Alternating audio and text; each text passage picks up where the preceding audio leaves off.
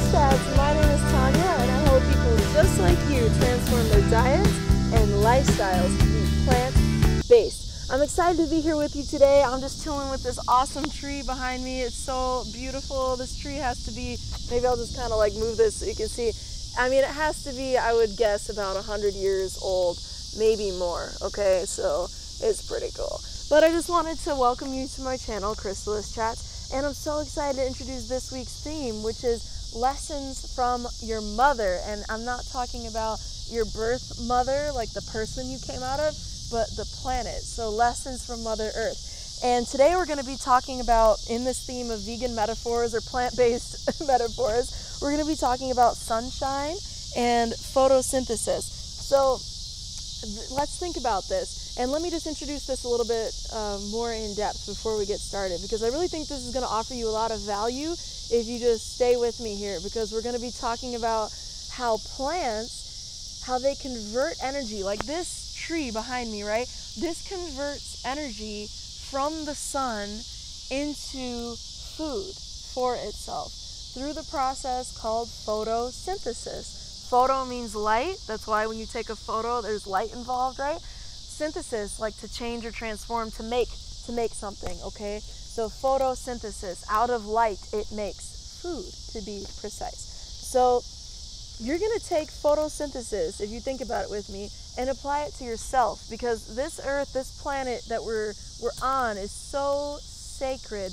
It has so many lessons. And as somebody transitioning to a plant-based diet, you of all people could appreciate perhaps the wisdom inherent within plants. And I truly believe that if we were to look at the earth for our lessons and our wisdom and our knowledge, we could learn so much, okay? So when we think about how this tree behind me converts sun into food, and then we kind of apply that to us, how can we do that? How can we apply that to ourselves? Well, I have a few reasons, or a few ways to think about it. So the first thing you could think about is, what and who is your sun? So in other words, what and who makes you feel filled up?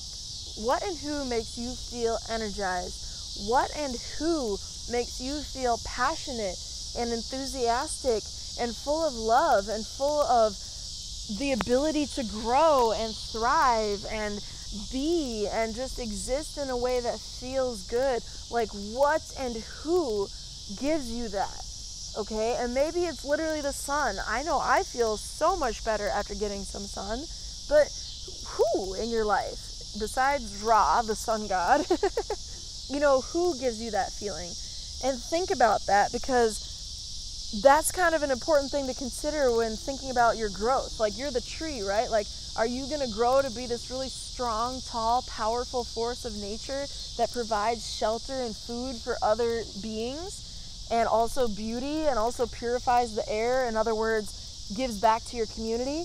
Are you going to be that kind of a soul? I hope so. I think so, or you probably wouldn't be watching this, to be real with you. So point being, you know, consider what and who is your sun, identify that, and then from there you can really maximize those relationships. And these are the other tips related to that. So think about, what are you using to collect the sun around you? So you just identified what and who makes you feel good.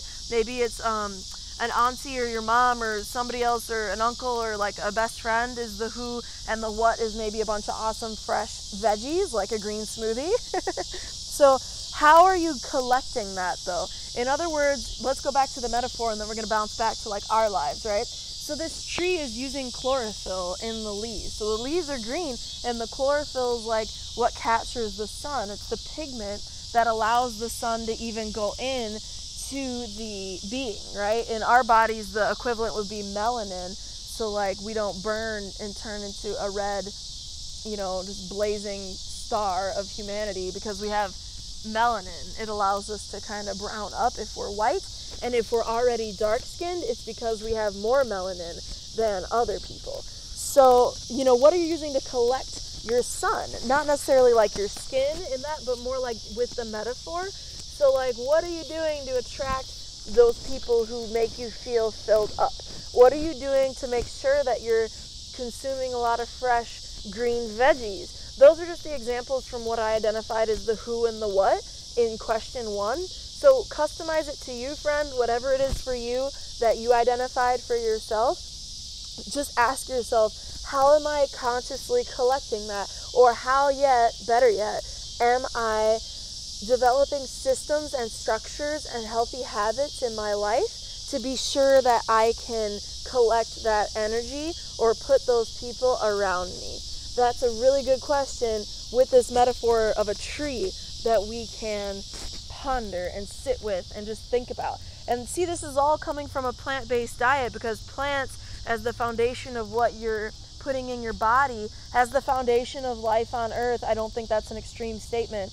Obviously some life, there's exceptions to that, but 90% plus, right? Plants are the foundation of all of our lives. Even if you eat animals and you're watching this, you know, animals, they have to eat plants. So they're at the bottom of the food pyramid. They're at the bottom of existence, of life. So they're giving us this wisdom. In other words, plants give us this knowledge and this wisdom to move forward in a way. Oh dear, I hope my microphone, it was kind of falling. I hope you could still, sorry if there's like static. I hope you can still hear me. I'm gonna fix that. But anyway, plants give us this wisdom. So the third question to ask yourself is, what are you growing?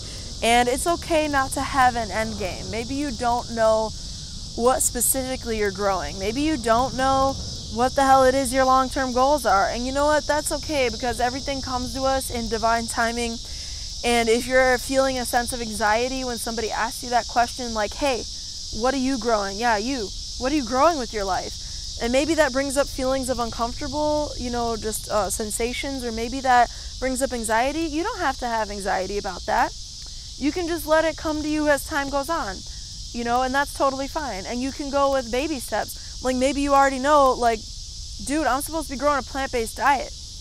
And maybe that's the only thing that you do know right now is that, you know what, it feels right to be eating more plants. Well, you know what? That's not a bad thing. That's a great thing. That's an awesome thing to start with, okay? Because from there, you're going to go further. And just as time grows on, I was having this really good conversation with a friend of mine recently. I literally used the metaphor of a tree, and I was like, bro, you think about it like you're a tree and you're just starting off. It's okay that you don't know who exactly you are quite yet, because you're still young. You're like a seedling, and like you can, as time goes on, you're going to put out more roots, and you're going to grow more of your trunk, and you're going to grow taller and taller towards the sun, and you're going to, develop that sense of identity as time goes on. And for now, just go with what feels right and set your targets accordingly. And that's totally fine, okay? And maybe on the flip side, you're like a really targeted person, and you already know what you're going for, and you know when you want to get it by, and you have a vision for it, and you know where your aim is set, and you're like, nah, this is where I'm going. That's what it is. Congratulations. I commend you. Props. Not everybody knows what they're going to do like that, okay? But if you do, congratulations. That's a great thing too. And regardless, this can apply to you either way, in either scenario or anywhere in between, okay? It can apply to you. So ask yourself, what are you growing? Because if you're collecting this energy from the sun in this metaphor, okay, and you're thinking about how to apply that energy, or maybe you haven't thought about that yet. Maybe it's an unconscious thing. But now it's becoming conscious, because I'm asking you, even if you haven't thought about it, now you are, because I'm talking with you about it, right? So like, what are you growing? What are you growing with your life? What is it that you are producing around you? And we're going to do a future video on fruits, like the fruits of what you've grown. And I'm really excited to talk with you about that, because nature has such rich metaphors for this stuff that it's going to be really, really fun, I think, for us to dive into that. So be sure to stay tuned this week. I will be putting it up in this week's theme. But with that said, friends, I think I'm going to cut it short here. In summary, just think about the fact that Earth is this beautiful system you can learn so much from, specifically plants. And they collect energy from the sun and turn it into whatever it is they're growing. Whether it's a maple tree, an oak tree, a peach tree, a cherry tree, a single plant that just has a lot of leaves like basil and then flowers and so forth, whatever the case may be, how does that metaphor apply to you?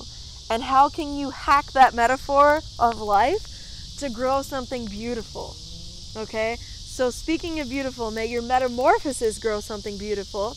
Whether you're a tiny little caterpillar just starting off, like, where are the leaves at? Or you're a full-fledged butterfly sipping the nectar of a plant-based diet. You, my friend, are awesome. Thanks so much for being here. Be sure to check out Chrysalis Chats on Instagram. Also my website, chrysalisandcocoon.com. Links are down below. Have a blessed day.